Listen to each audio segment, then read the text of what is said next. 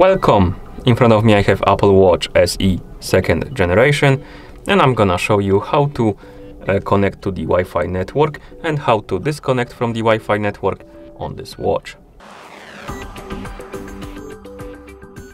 First, we need to wake up the screen on our watch, and you can do it by pressing any of the buttons on your watch.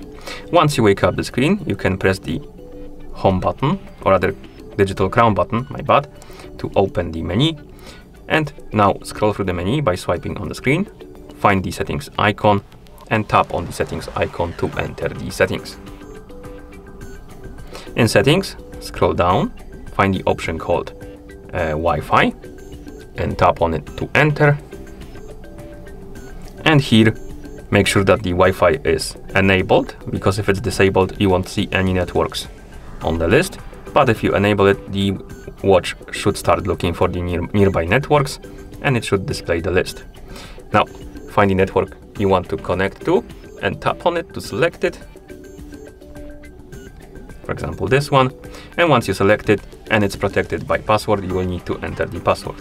And you can do it by simply drawing the letters, or by basically writing like this. So give me a second, I'm gonna enter the password.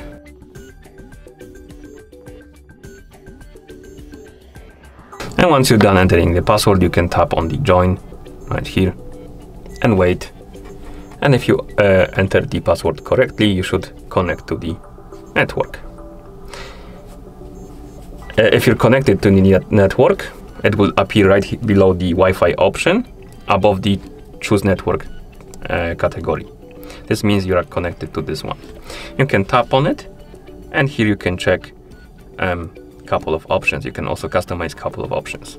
You can enable or disable the option to auto join.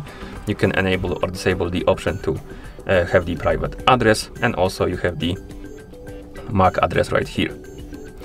Okay, and that's how you connect to the Wi-Fi network. If you want to disconnect from the Wi-Fi network, you simply need to open the Wi-Fi settings again, find the network you want to disconnect from, for example this one, tap on it, and here you have this forget this network button. Tap on it and tap on forget to remove it and disconnect from it, like this. And it's gonna probably appear right here on the choose network list again. And you can connect to it again if you want, but you can also connect to a different one. If you're connected to the multiple networks and you disconnect from one, the watch will try to connect to the different one, and probably will if you have networks nearby.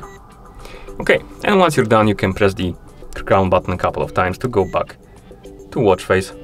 And that's how you connect to the Wi-Fi network and disconnect from the Wi-Fi network on this watch. Thank you for watching.